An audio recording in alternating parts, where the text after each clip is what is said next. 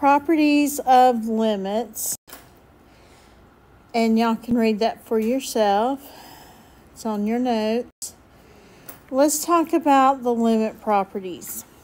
Now, these properties are super important, and you will be using them throughout these limits and all the way through the AP exam.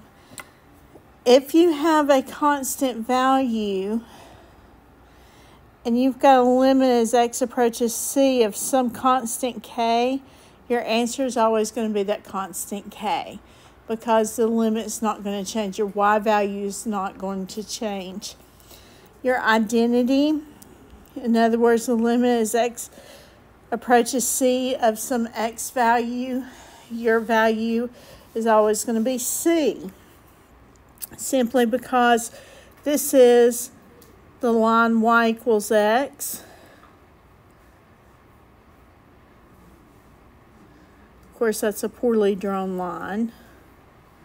I can't draw, but you get the idea. If you go over to x equals 4 and then go up, the y value is 4 as well.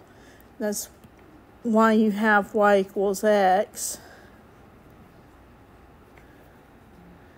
And so you have the same value there. If you trace along from the left and the right, you get the same y value. Now, let's look at 3. 3 is telling you that if you have some constant value multiplied to your function, you can pull that b value or that constant value out and rewrite this to be b times your limit. And that can make your limit much easier to work with if you'll do that. And then for sum or difference, notice if you have two functions added or subtracted together inside a limit, you can break this apart and make it two separate limits, which is much easier to work with. The same is true with multiplication. You can pull those two apart, assuming that we are continuous.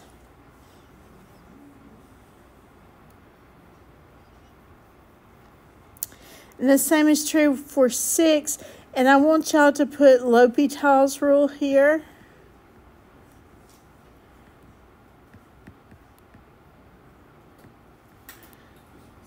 I know y'all don't know what L'Hopital's rule is yet.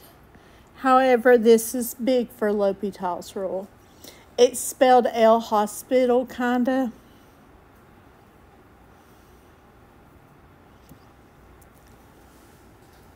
It's called L'Hopital. So it's L'Hopital's rule is going to be using that right there quite a bit. That's how you prove that it's in L'Hopital's form, blah, blah, blah, making your life easier. And then the power rule. Notice that you can move that power out, do the limit, and then raise your answer to that power. That's a lot easier. And then your composite function, you can move that composite out, do the limit, and then say f of that value. Most of the time you're going to get f of a number, which is going to be the actual function value.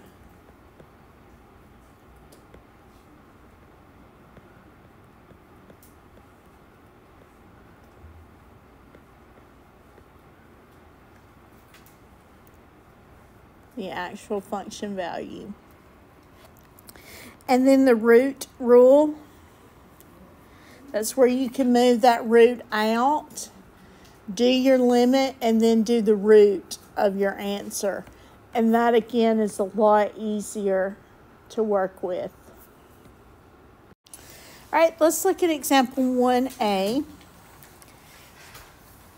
Example 1a tells us we've got the limit as x approaches 3 from the right of f of x plus g of x. So f of x plus g of x, let's break this apart. This is one where it's beneficial to say, well, this is the limit as x approaches 3 from the right of f of x plus the limit as x approaches 3 from the right of g of x. So you can look at them coming in from the right of two separate functions. You've separated it now. And so the limit as x approaches 3 from the right of f of x is 6. Do y'all remember doing that? Okay. What's the limit as x approaches 3 from the right of g of x? 8. So if I add these, what is this limit? 14, isn't it? Okay. Let's try part B. Let's expand this all out. So we would have 3 times the limit as x approaches 5 of f of x minus 2 times the limit as x approaches 5 of g of x.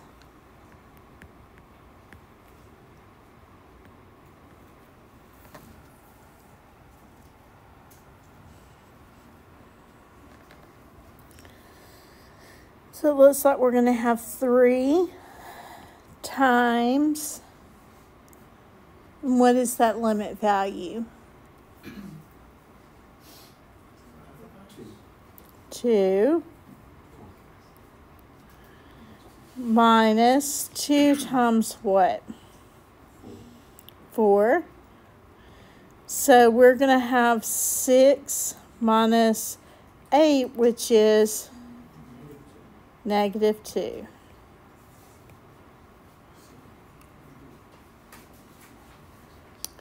Okay, so for C, we're going to have the limit as x approaches negative 5 from the left of f of x minus the limit as x approaches negative 5 from the left of g of x.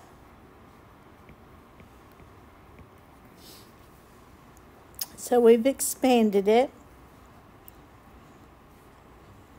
So the limit as x approaches negative 5 from the left of f of x. What do y'all get there? 3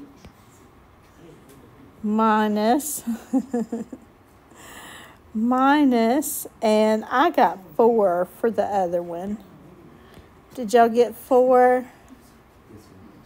And so 3 minus 4 is negative 1. All right, so for part D, we have 3 times the limit as x approaches negative 7 of f of x. And make sure you make your fraction line pretty large. That way we can tell that there's a limit on top and then a limit on bottom.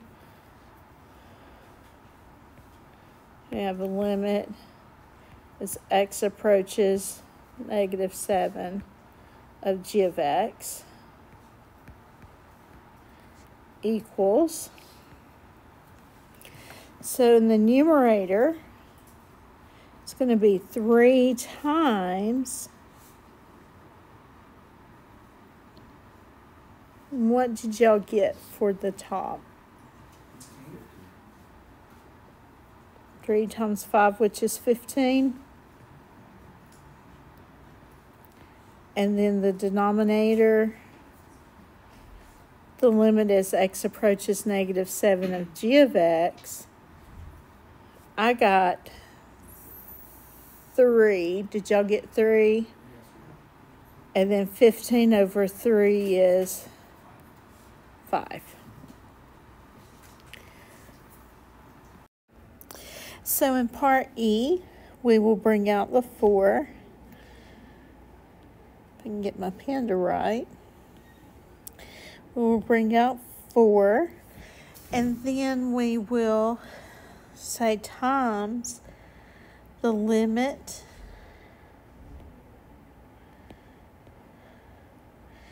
as x approaches 3 of f of x times the limit as x approaches 3 of g of x. And now you go through and you're going to multiply each one of these. So we have 4 times the limit as x approaches 3 of f of x is going to be 6, but the limit as x approaches 3 of g of x, well, that's not going to exist. If you notice, from the left and from the right of g of x at 3, you have this going on, and so from the left, from the right, they are not meeting, and so you end up with does not exist. So for f, here we have the limit as x approaches negative 3, of f of x squared. And so the limit as x approaches negative 3 of f of x. Negative 3 of f of x is going to be negative 6. And negative 6 all squared is 36. All right. So we have the square root of 8 times the limit as x approaches 4 of g of x. Need to make my square root a little longer. And so, excuse me, my limit as x approaches 4 of g of x. Why did I write a 4 in there? I'm sorry. So of g of x, so we go to g of x. Limit as x approaches 4 is going to be, looks like it's going to be at 5. So we have the square root of 8 times, that whole limit value is 5. So we have the square root of 40, which you're welcome to leave, or 2 root 10. Either way. Right? So now let's look at h. We have the limit as x approaches negative 3 of f of x plus the limit as x approaches negative 3 of g of x, and that's going to be equal to negative 6. The limit as x approaches negative 3 of f of x is going to be negative 6, and then plus, and then the limit as x approaches negative 3 of g of x does not exist, So here our overall limit does not exist. J, we'll divide up this limit again. We'll say the limit as x approaches 6 of f of x over the limit as x approaches 6 of g of x. And so I got the limit as x approaches 6 of f of x. I got that to be 0. And the denominator, I got that to be 5. And so 0 divided by 5 is 0. And then remember a composition. We're going to bring out the f part, and we're going to have the limit as x approaches negative 2 of g of x. And then we're going to go ahead and find this value here. And so we're going to have f of that value. And the limit as x approaches negative 2 of g of x is negative 3. And then this notation here is the actual function value. And that's something that you need to remember. And so you go look for the actual function's value at negative 3, and you're going to find that f at negative 3 is equal to negative 6. Okay, we're going to do some more practice. So with A, you're going to see that the limit as x approaches c, and we're going to mess this up a little bit. We're going to move some stuff out. I'm going to put that 3 out here, minus of h at x. I'm just moving all kinds of stuff out. Minus,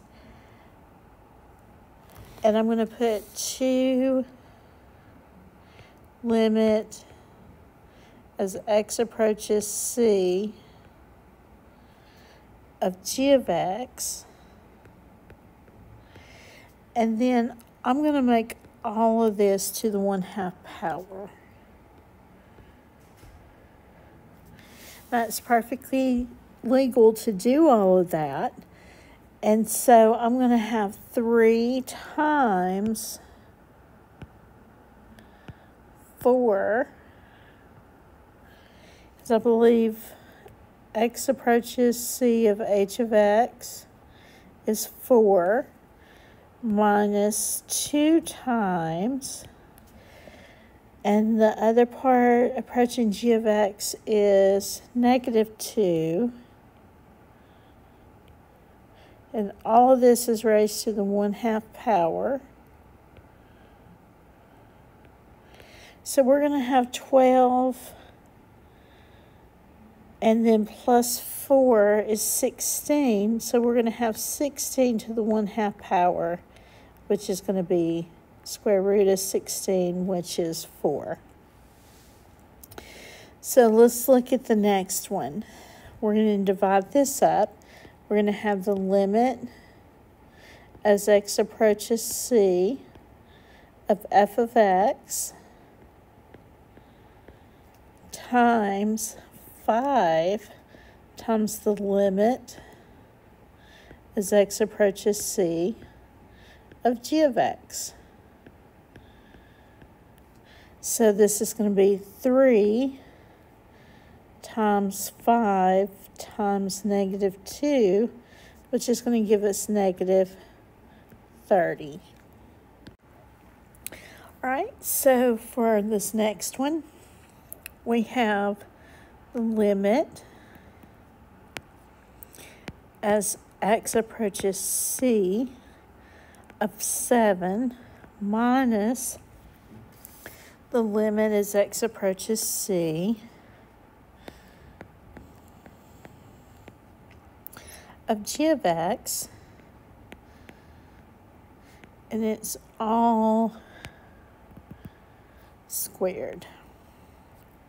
So this is our constant value, so that's going to be 7 minus -2 all squared, which looks like that's going to give me 9, and 9 squared is 81. And we're going to divide up all of this. On the numerator, you can divide all of it up. And I think by now we can see that we're going to have 2 times the limit as x approaches c of f of x, which is going to be 3, plus 3 times the limit as x approaches h, well, that's going to be 4, over, and then the denominator, limit as x approaches c of h of x is going to be 4, minus -2. So in the numerator, that's going to be 6 plus 12, which is 18. And the denominator is going to be 6. 18 divided by 6 is 3. And we're going to do the same thing with e. We've got the limit as x approaches h of x, which is going to be 4 times, do parentheses first, f of x plus 6. Well, f of x, the limit as x approaches c of f of x is 3. 6 is that constant, so no matter what that limit is, it's going to be 6. And so 4 times 9 is going to give you 36. F, more of the same, the top. Remember, you can scoot out that exponent and say the limit as x approaches c of f of x, that's 3, and then 3 squared, over 4 minus -2, has that limit for g of x. And so that's going to give you 9 over 6, which is going to give you 3/2. Okay. And for our last, no, we've got another page. Never mind. So for this next example, we're going to have, let's express this all with our properties. We're going to have 2 times the limit as x approaches c of f of x times the limit as x approaches c of g of x minus the limit as x approaches c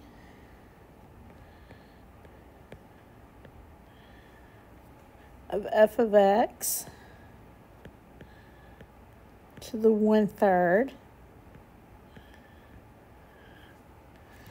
plus 2 times the limit as x approaches c of g of x all squared. Okay, now let's plug in our values. We're going to have 2 times 8 times -4 minus 8 to the 1/3 plus 2 times -4 squared.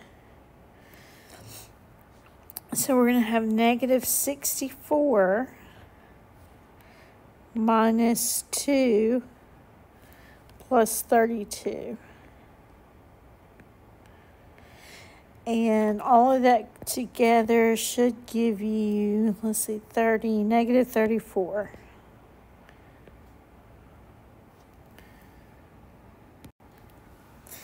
All right, talking about compositions still of the function, and this is where we'll pick up tomorrow.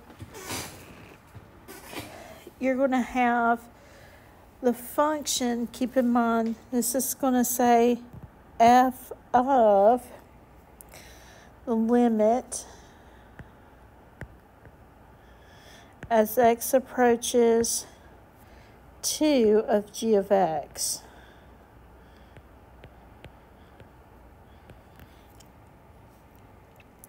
So the limit as x approaches 2 of g of x. So we're going to come over here and say that's the limit as x approaches 2. And g of x is negative 2x.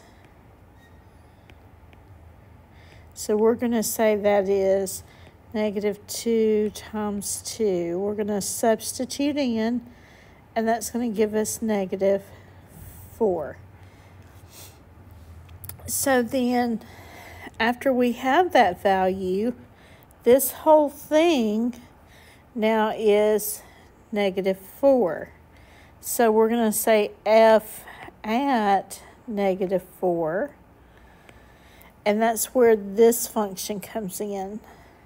So we're going to say f at negative 4 is negative 4 cubed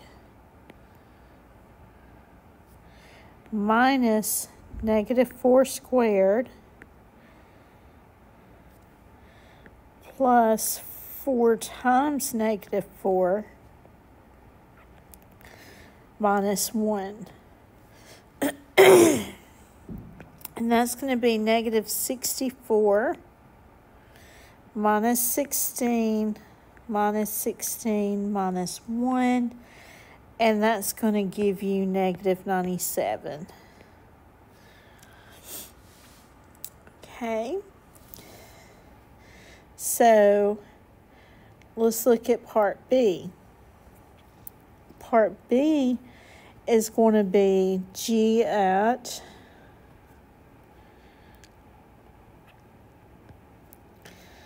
the limit as x approaches 2 of f of x.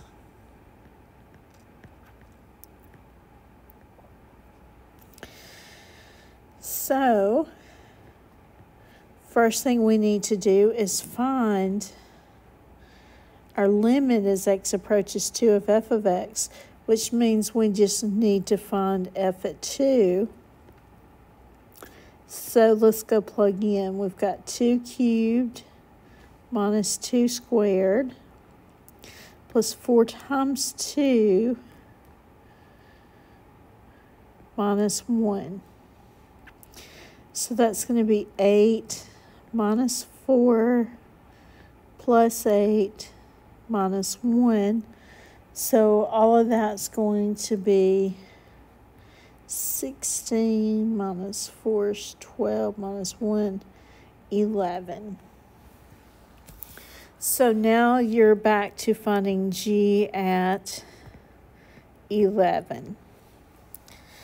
G at 11 is going to be negative 2 times 11, because we're now back to this function, and that's going to give us negative 22.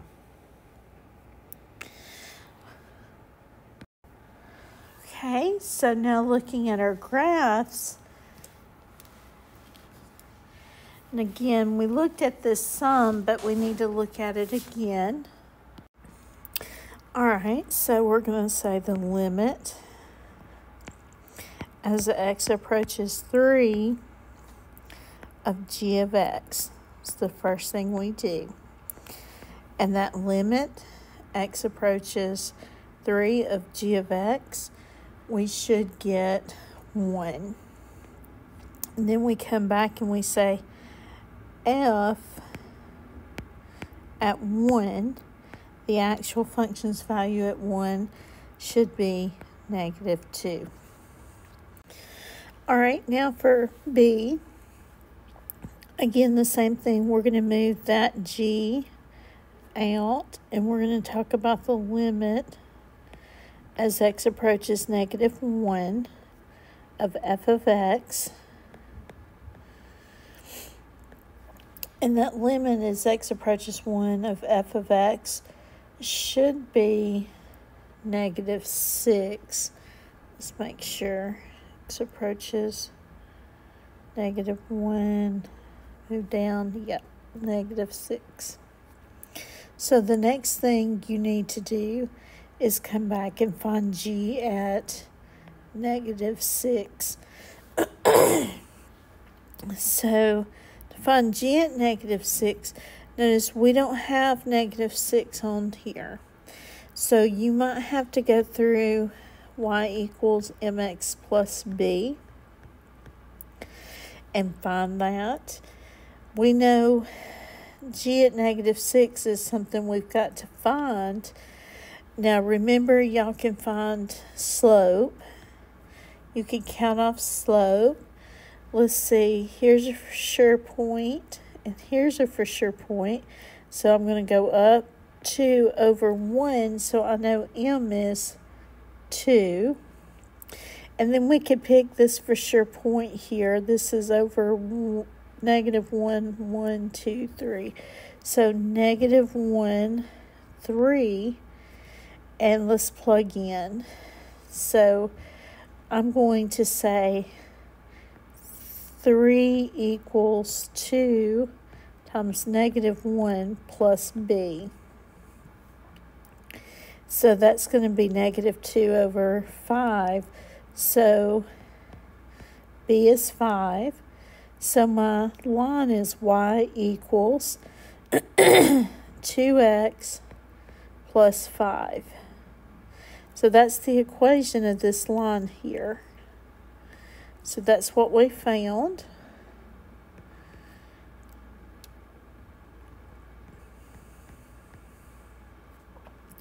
Now I need to find g at -6, so we just plug in. Y equals 2 times -6, which is -12, plus 5. So that's going to give us -7. So g at 6 is -7. Okay, now let's try c. C is going to say the function of the limit, the composite, as x approaches 1 of g of x.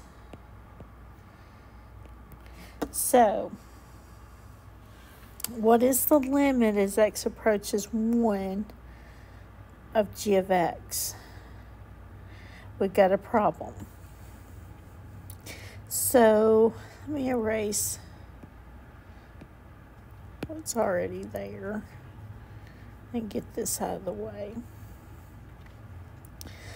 So, the problem is we've got a hole. So, what we need to do is look at the limit from the left versus the limit from the right of the other function. So in other words, this part right here does not exist. Now that does not mean the whole composite function doesn't exist. It just means that limit there doesn't exist. So what we have to do is go back and look at the left and right hand limits for the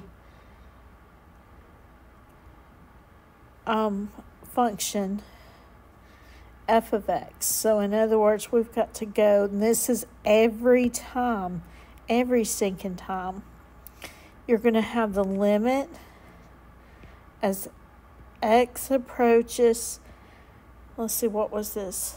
It didn't exist at what value? What were we looking for? It did not exist at 1, did it? So we're going to look at